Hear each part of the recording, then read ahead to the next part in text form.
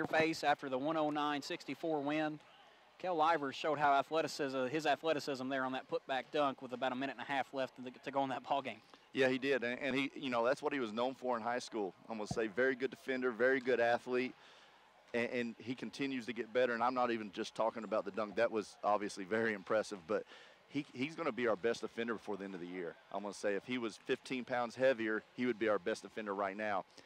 If our guys would compete like that freshman does, man, our team would be a lot better. But we're making great strides, and Kel does a good job, and it's all about habits. He's crashing the rim, just hoping for that opportunity, and it came off perfect for him. And it's one of those you wish the students were here for that one. It would have been nice to see. That would have been sweet having the Thanksgiving break here. The students are gone. Tigers win at 109-64. Coach, 19 three-pointers. You hit 20 last year against OSU Mansfield. 19 threes. That was the storyline tonight. Obviously, your team came out hot and never cooled the rest of the night. Yeah, and we're a good shooting team. I thought that'd be one of our strengths all year, and we've proved so far offensively we've been pretty consistent with our scoring. I'm going to say obviously tonight was a little bit of the exception, but we shot extremely well.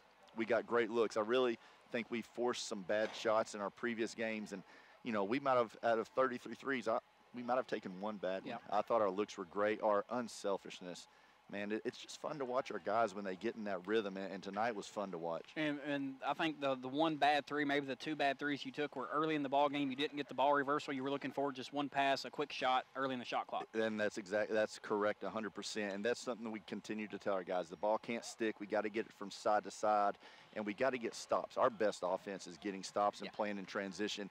And, again, our goal is to hold teams under 39%, which we haven't done all year until tonight, and we did that. The only negative was the rebounding, but we held them to 32%. We got our transition offense going, and again, we just sort of took off. Talk about the rebounding. Central Penn out-rebounded the Tigers 42-31, had 18 offensive rebounds, 18 second-chance points. Couldn't take advantage of it as much as they would have hoped with those 18 offensive rebounds.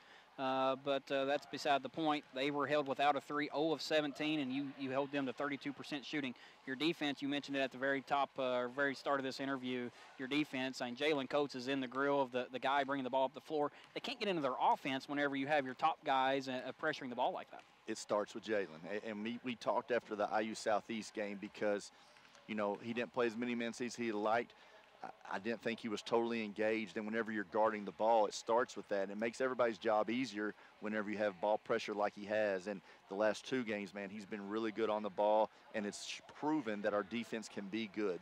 Against Freed, we gave up more points than I liked, and they shot a better percentage, but that team was very good in reading our defense and everything. Tonight, we really stymied them and did a good job. And, again, going into the year, I thought rebounding would be one of our iffy things right there, and we've been really good up until tonight. And it's sometimes hard when you're in a game like this and you're being so consistent on the offensive end, you sort of lose focus at times, and we did. But again, it's something we can learn from and continue to get better, because I told him at halftime I'm always going to nitpick, and my only nitpick at halftime was rebounding. I'm going to say, because we have to shore that up, and we didn't really do it the second half, but we'll get it for tomorrow. Now moving ahead to tomorrow, first, before we do that, Hagan Tyler, 17 points.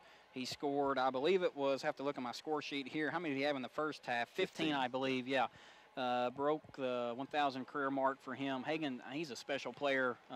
Anybody can see that. He scored over almost 500 points his freshman year, 400 points last year, and he's on his way to a stellar career here at Campbellsville. He will continue to rise. He still has over a year and a half left, so he'll continue to rise up that scoring leader. And he's always been a constant for us, and he hasn't really shot the ball particularly well, and tonight he really got going. We did a great job of finding him in transition.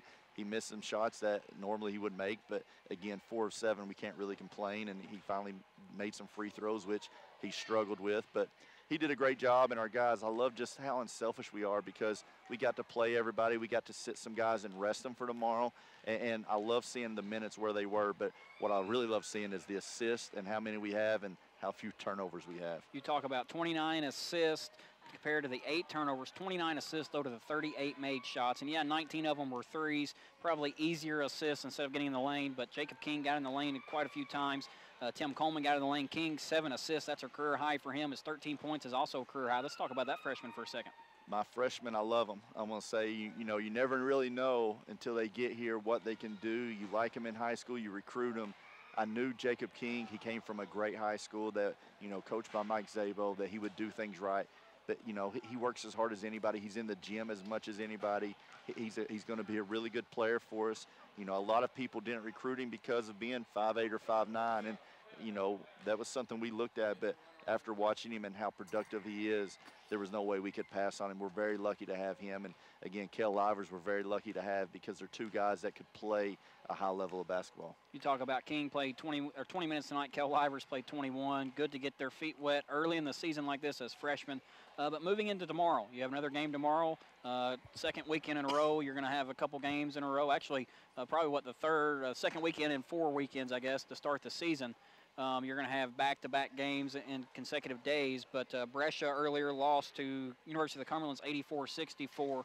What is it you know about this Brescia ball club going in tomorrow? Very well, Coach. Play really hard. Our biggest thing is we can't score watch. You know, Brescia, they've struggled, but they've played a good schedule. At the half tonight, it was 7. With 5 minutes to go in the first half, Cumberland's Brescia had cut it to 4. Brescia is not a team that we can take lightly. I think a little bit of us last weekend with IU Southeast, we took a little bit lightly. So hopefully that was a very good learning experience for us. Hopefully tomorrow we'll come in with the right mindset.